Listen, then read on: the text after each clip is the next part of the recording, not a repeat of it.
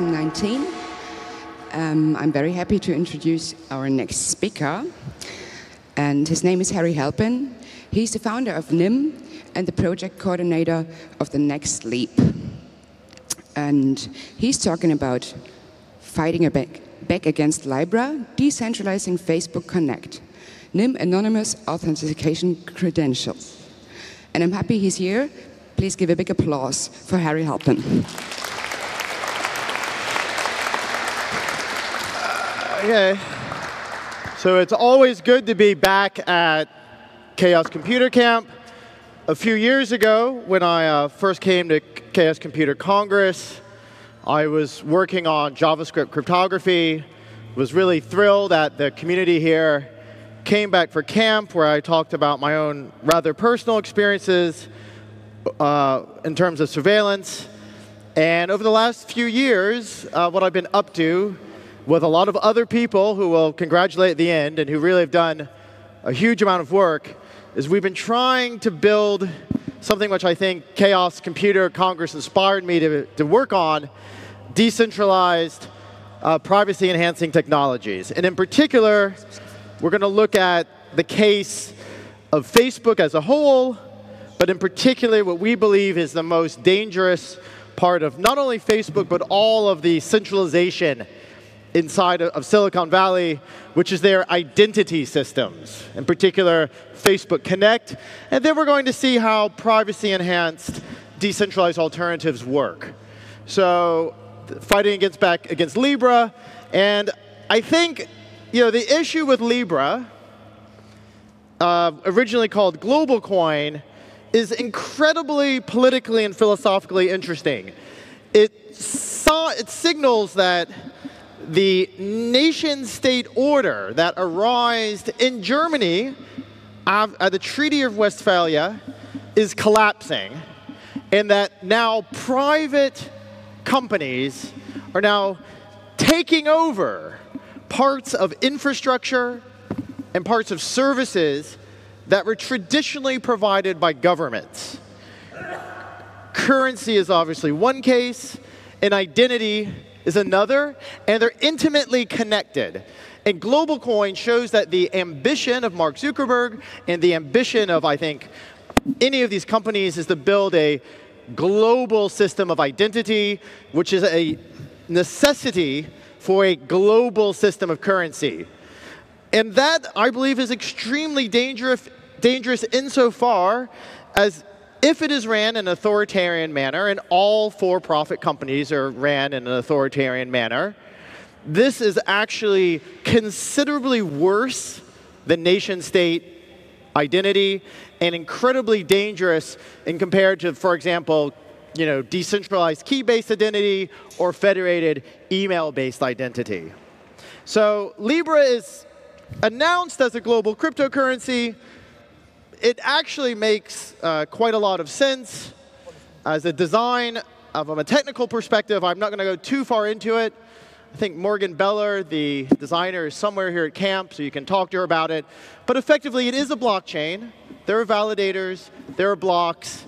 Transactions are collected and written to blocks.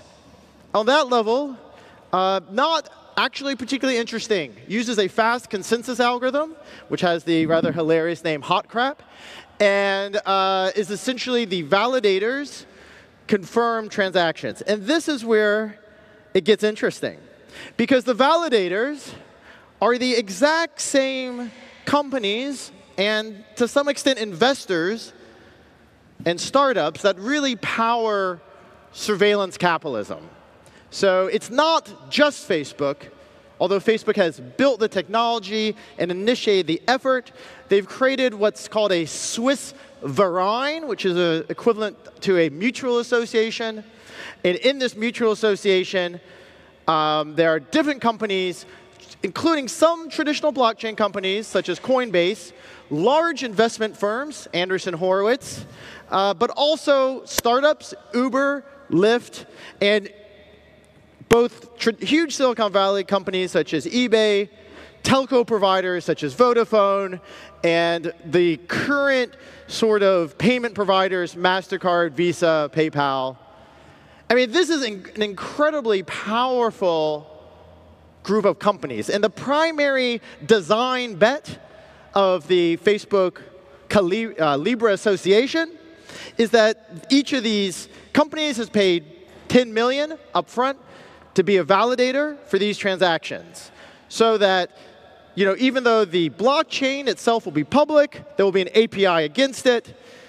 You'll probably be able to write apps against it. And it is interesting, and I think very, to some extent, cypherpunk to try to put open source in the middle of such a titanically huge company, which really controls like the identity of a third of sentient life in terms of humanity.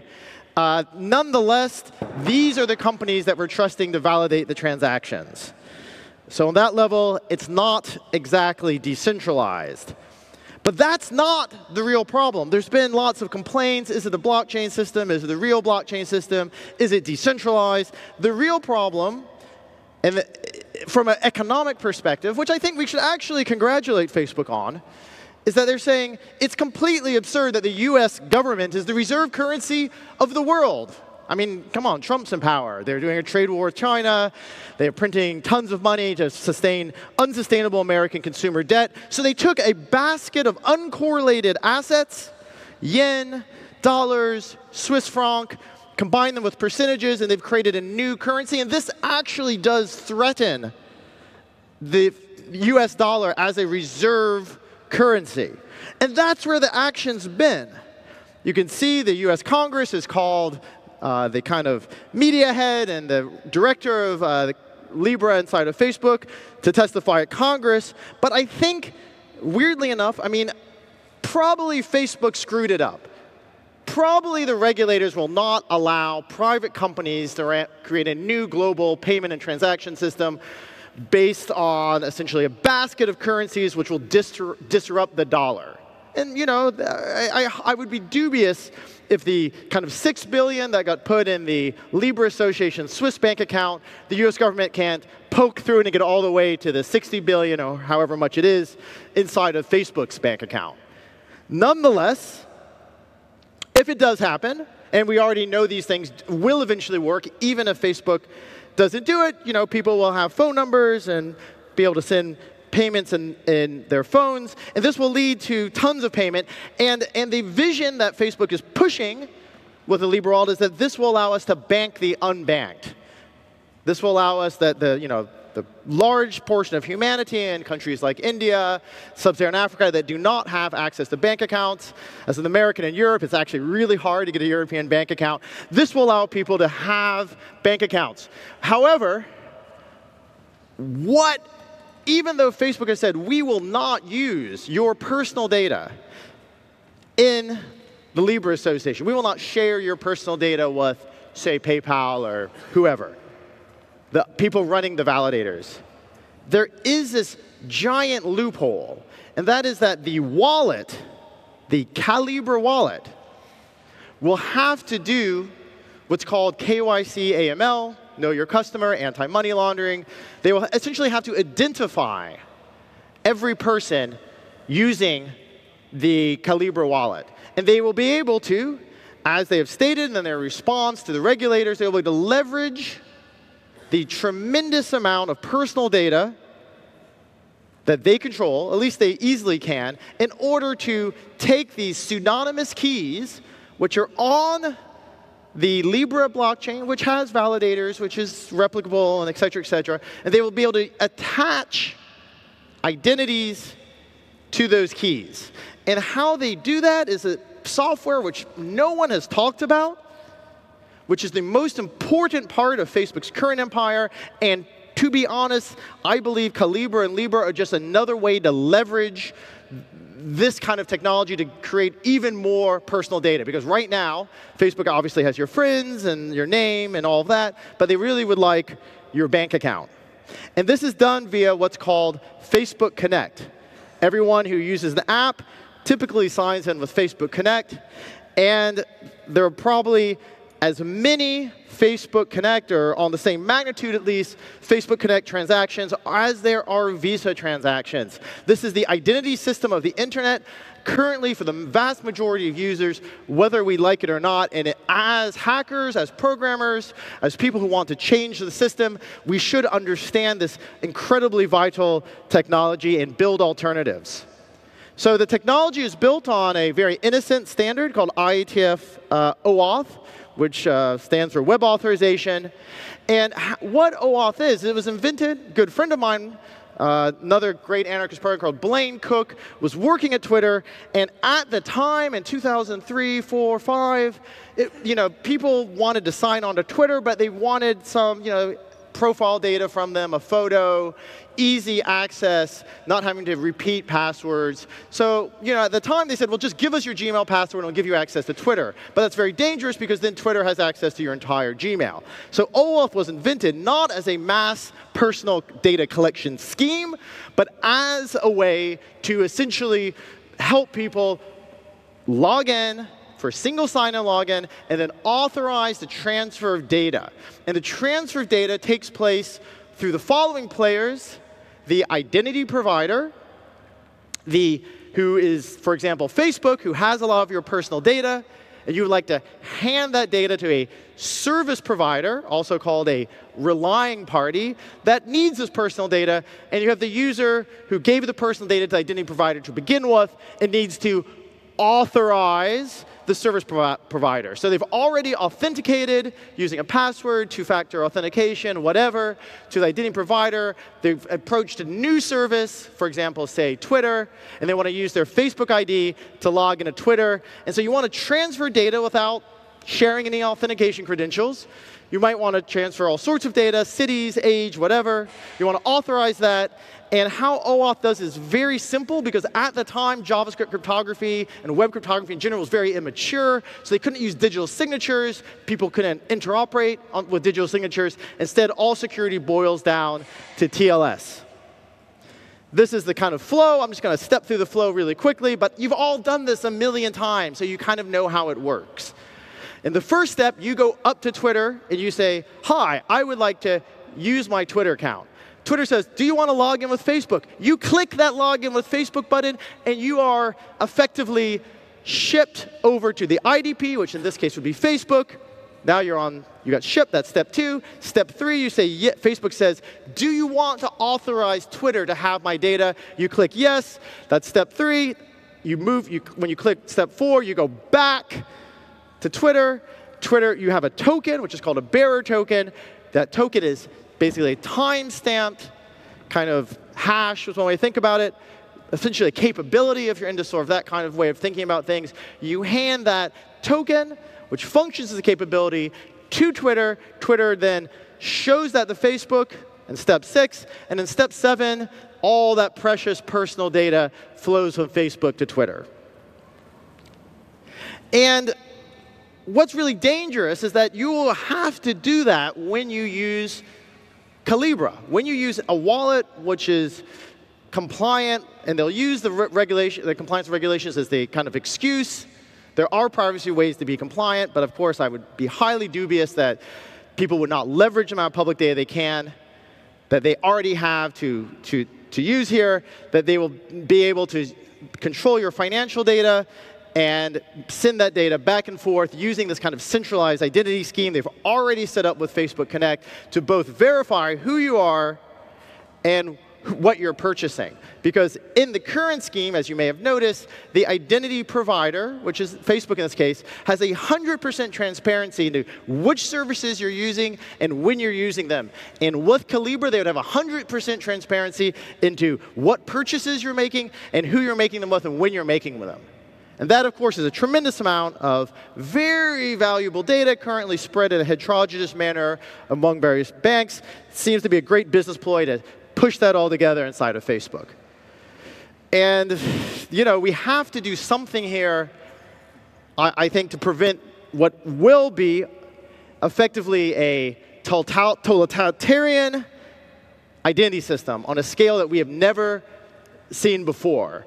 It will destroy, people may think however they want about the blockchain space, but essentially attaching Facebook identities via Facebook Connect to pseudonymous keys will kill innovation in the blockchain space. It will divide the blockchain into essentially a mass market identified blockchain. And it will be, to be honest, total nonsense in terms of the people they're trying to serve. Obviously, people who are in countries such as, India, China, may not have all their identity papers, may not be able to pass normal banking compliance, will also not be able to pass very easily banking compliance for the Libra wallet. And maybe Facebook can help do that via leveraging all this data. But it still seems to be a very flimsy excuse to engage in this truly tremendous amount of data collection. So what we want is we want an alternative. And luckily, cypherpunks have been working on this, along with academic cryptographers, for more than 20 years.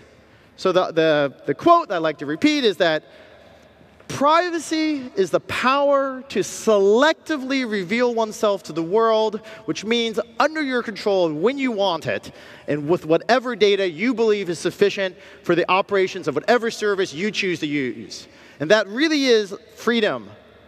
Otherwise, you will be tracked and services can be censored, and it's exceedingly dangerous. Sorry. So these are the sort of two fundamental problems we have to tackle. One is how do we not create the kinds of activities that people want to do, logging into things, paying for things, without a centralized identity provider like Facebook in the middle. And I hope we'll talk about this briefly, but there was a great talk about yesterday by David Stanton. Even with that, massive, powerful adversaries such as the NSA can just kind of watch the traffic and use that to violate privacy. So we do need some traffic, TCP/IP, UDP level protection as well.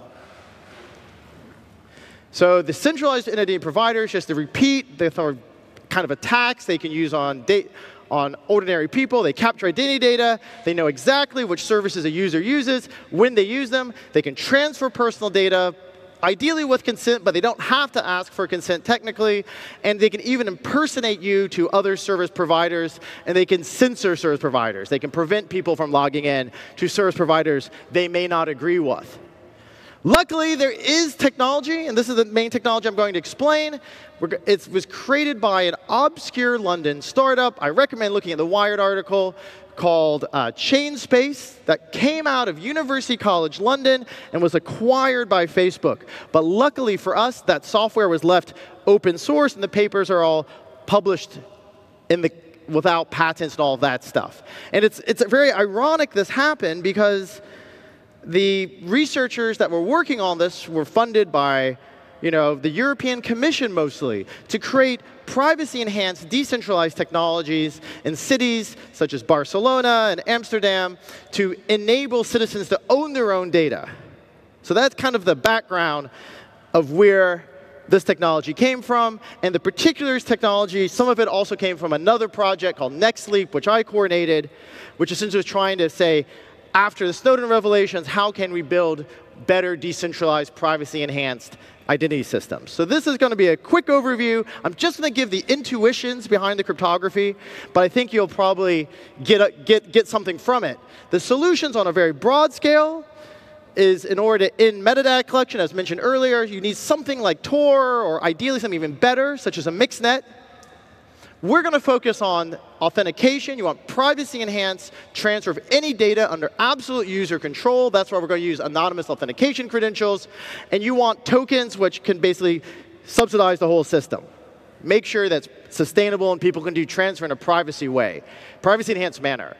And we also want a few other properties. We want possibly these transfers of data to be cryptographically unlinkable, actually anonymized. We want users to be able to not only show data, such as I'm 18, but also private attributes, proof that they know something without revealing it, such as proof that I own a secret, or proof that I'm a member of a country, citizen in Europe without revealing which country. And we also may want, a lot of anonymous technologies makes it very hard to produce some very useful applications, such as, for example, long-term messaging, we want a profile which can receive and send messages over long periods of time. So we want pseudonym integration, not just complete anonymity. So anonymous authentication credentials have been around for a very long time. The initial work was, of course, done by David Chaum, who's one of the fathers of the modern cypherpunk movement and most of the interesting work we see in cryptography, including mixnets that we're now finally getting to market. But what they do is a very simple blinded signature scheme where you basically have some credentials, you verify that these credentials are true, these attributes such as age, name, citizenship, and the blinding basically prevents the issuer to kind of know exactly what the credentials are. They can just show that they have been issued correctly, that they are indeed correct, and that other service providers can verify them. But the problem is every time you re-show that credential, you allow yourself to be linked. Again, blind signatures, you see the same, even if you see the same ciphertext more than once, you can look at the byte pattern in the ciphertext and link it. So luckily, there's been some really amazing work that's been more research papers I can possibly go into, primarily by Jan Kamenisch and many other people, talking about blinded showing, which allows multiple shows of the same credential. And that's really, I think, a wonderful work, but it's very complicated. And we're going to talk about some new work that uses algebraic max, which is, we think, much more efficient, but not decentralized. And then we're going to discuss how we can make it decentralized. OK, so the big picture is you have the user wants to prove that they have some attributes. They get a certified credential from what we call the issuer. So this is sort of a standard, what we would call Sigma protocol game, if you're familiar with cryptography. You show these assertions to a verifier, could be the third-party service provider, such as Twitter. And then the verifier can, for example, check that these are correct. And the intuition is that unlike when I go to, for example, a bar in the United States, or I go to vote, I show you my ID card. But all you really want to know is the age. Instead, you get my name and my date of birth and where I was born. We allow you just to show just the age. And they learn nothing else. So we can use MACs, which are essentially a symmetric cryptographic authentication mechanism, which can guarantee integrity and authentication and symmetric crypto, to sort of make this work in a privacy-enhanced fashion. But we need a little bit extra. So we want to be able to effectively, we have an issuer, and they want to be able to verify these credentials are indeed correct, that they've issued them correctly. There's the user, the prover. They get the certified credential. We've seen this before. And they can make some assertions, which can be proven. But there's a secret MAC key, which is then used to essentially MAC the credential. And we use a new cryptographic formulation, which we'll discuss right now, called algebraic max, to basically make it private. Because if you just use a normal MAC, it's a normal signature, and you don't have any privacy over the credential itself. Algebraic max allow a number of, basically, the way to think about it is it's a normal MAC, but you can basically make them unlinkable. And they're very efficient, just like MACs typically are very efficient. So you have efficient proofs of MAC creation and efficient proofs of possession. And you use the possession of the MAC as showing an attribute. And the issuer basically uses MACs as the sort of signature over the attribute. And you can do these protocols in the clear for parameters and key generation. If you want the whole paper, it's Sarah Mickeljohn and Melissa Chase, algebraic max and keyed verification anonymous credentials. And what we did is we took algebraic max and we said, let's make a privacy-enhanced version of Facebook Connect. And we made a system called UnlimitID, which embeds the attributes into the MAC messages. But we want not only again, we don't want people to be able to say, yes, my name is, my age is, but we also want private attributes, possession of keys. For example, possession of keys which could access a bank account, which could access a financial transaction. And so we take this construction, embed it in the previous setup we saw, and then using the issuing authority, you just kind of run it like you would run it with a normal Mac-based credential. So you ask your prover, yeah, make sure you sign off the fact that I'm of age X, that I'm a European citizen, whatever. You get that credential. The algebraic Mac can sort of, with over non-negative zero knowledge proofs, can hide the private attributes. The Mac prevents you from just forging it, from just making it up, so some third party has signed off on it. But you could use an anonymous channel to basically have these algebraic Macs verified. And that's kind of one way to create a centralized version of OAuth, which has privacy. That's the UnlimitID technique. And you can do all sorts of great things. You can rate limit. You can check for duplication. And a lot of these things you can do is by simply embedding various hashes, strings, proof of knowledge of strings and keys into the credential itself. And so, for example, this prevents reuse. So you can sort of say, hey, I can't just keep showing you the credential multiple times. I can only show it to you once, which sounds sort of silly, but it actually could be very useful if that credential was, for example, sending money, because then you don't want to, you want to say, hey, yes, I got a bank account. This bank account has, let's say, 30 euros in it, and then I send the anonymous credential to a verifier, and I ship them the money. They don't know. No one who's watching can figure it out. Your bank has verified that you have 30 euros in your account. That 30 euros then transfers to the service provider. But the service provider can then check with the bank to make sure that 30 euros is still there. But you can still maintain your privacy. So there's very neat tricks with algebraic Macs, which unfortunately I do not have time to go into. But we're interested not just in a privacy-enhanced alternative to Facebook Connect, but a decentralized and privacy-enhanced version of Facebook Connect. So we want something that's a little bit more complicated. We don't want to have trust in a single third party, even if they don't know anything about us, to be able to hold our keys. So we have a issuing authority, multiple, so you see multiple sort of Bobs, multiple bananas, as is in the screen. We get a threshold signature with multiple signing keys, and then we kind of get that credential, we merge the credential, and then we can show that credential to third parties, service providers. So I'm going to show a little bit of code about how that works. So we have this code for this, and I'm going to explain it on GitHub. But let me just show you a little video while we have a second. So this is what's called a NIM wallet.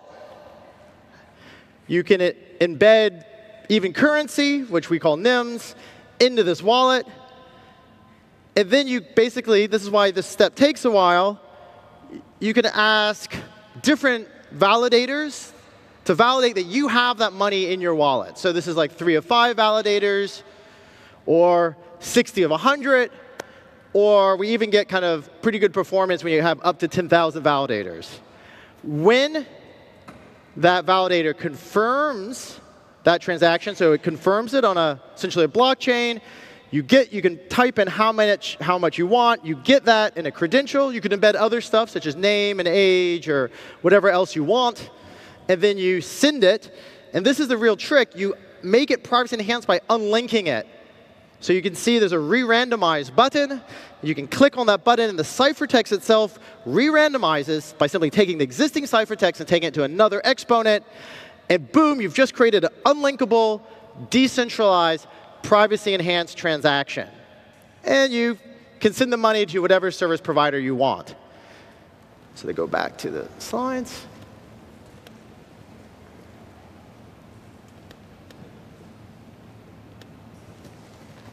So the code's AGPL'd, free software, online. We'd love to have people play with it. But just to give you intuition for the tricks that we use, it's very similar to algebraic case, but there's a few different things going on. And you should read the coconut paper. Talk to Mustafa Al-Bassam if he's here, if you can see him around in the audience. You embed the attributes as commitments, sort of standard Peterson-style commits. Like I said earlier, you could use non-interactive zero-knowledge proofs if you want private attributes. And then you have pairing-based elliptic curve cryptography, which helps allow the signature itself to be re-randomized. So you package up your commits into an encrypted package using El-Gamal encryption, because you can then re-randomize it, ship it up to validators. They validate it. Let's say 3 of 5 validate it. You ship it back, and you have some new functions. So while you can get partial credentials from an issuer, a validator, so to speak, the user merges these credentials together. They don't have any third party do it for them. And that creates a full credential that embeds all the information for identity they need, which can be shipped to a verifier in a service. And as I showed in the demo, they can then, the users under control re-randomizations, or anytime they want to unlink a transaction, they want no one to connect their validation and their issuing, they just basically hit the re-randomization button, simple explanation, and they can re-randomize the signature itself. And the two other tricks, well-known tricks, which essentially allow this to work, is you use threshold cryptography to achieve decentralization.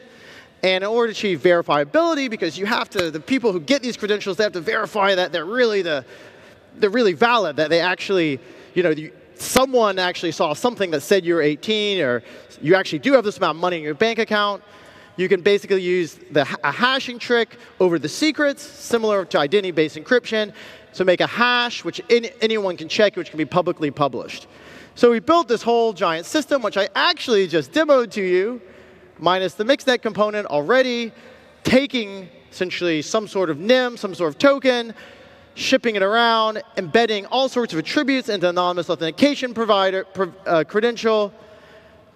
You can have third parties sign off on them. You can create these attributes yourself and make them self-sovereign, so you can sign them, ship them up to a validator. The validator doesn't know what credentials you're getting signed off on. They don't know where you're going with them. They just say, yep, looks valid. Someone signed that. I don't really care.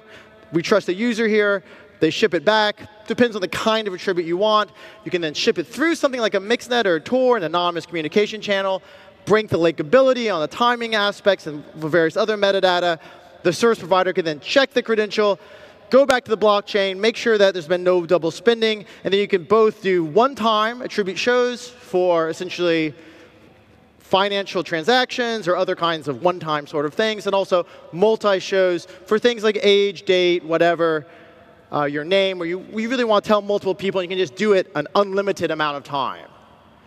And because we're not using full ZK snarks, we're using these kind of very specialized non-interactive zero-knowledge proofs, we get pretty linear scaling. Things operate, unlinkability can take place in 2 milliseconds, and verification tends to be around 50. It's a bit more expensive of a procedure because you have to check all the secrets. And you can see the more and more people you add to the system, it, of course, gets slower because there's more and more things to check, but it's slower in a linear fashion. So we think that's pretty cool.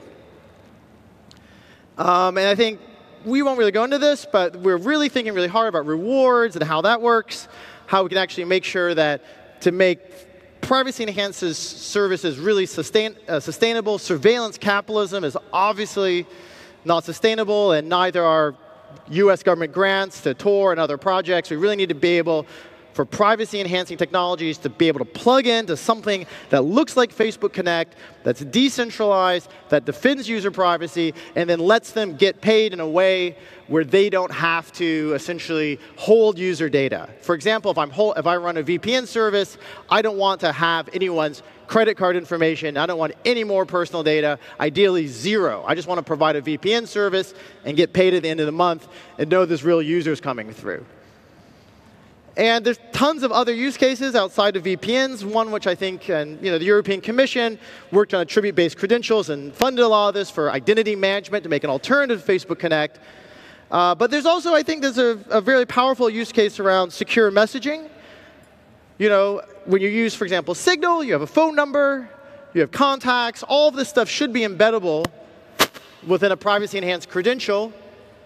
And we have some software. I recommend taking a look at Status, which actually is decentralized, which tries to provide some of the same capability as Signal.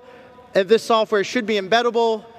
And some of the newer standards coming out to try to make open standards that have better scalability than the Signal protocol in terms of large group messaging and to be an actual IETF open standard.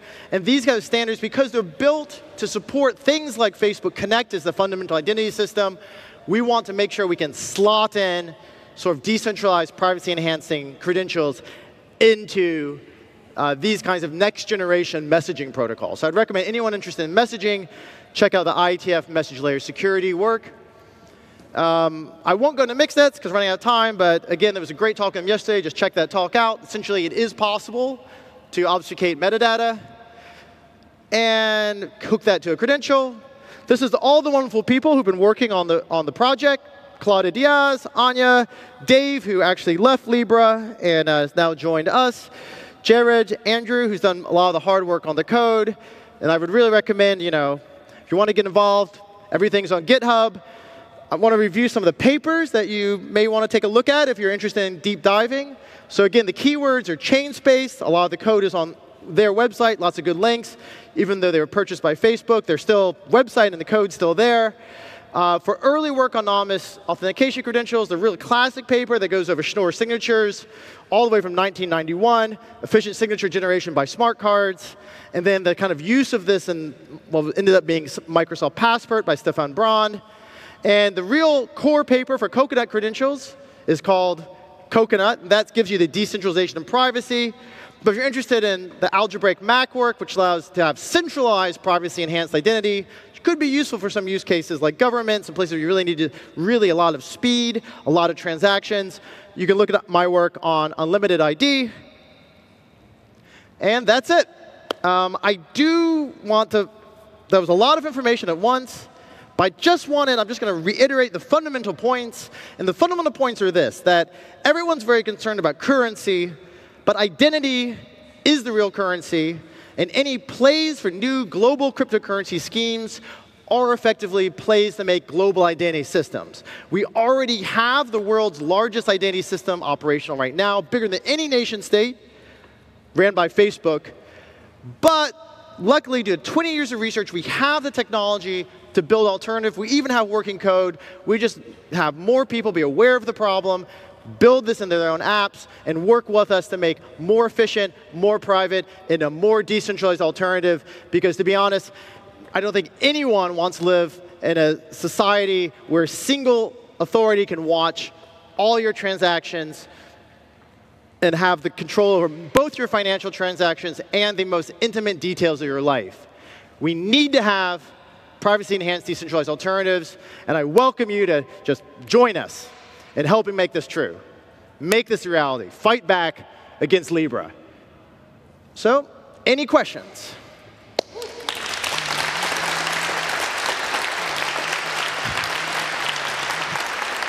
Thank you. That was emotional, but I think that's really worth it. We need engagement. We need to fight. Okay, do we have questions?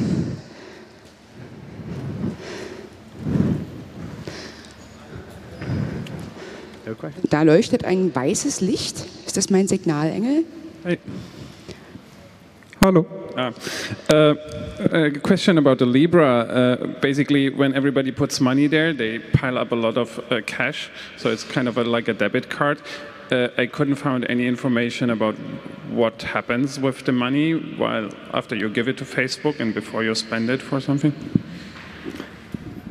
Yeah, so this is something which there hasn't been too much work on in the public, because Facebook has published very little about this. That being said, it would likely work as a fractional reserve banking system.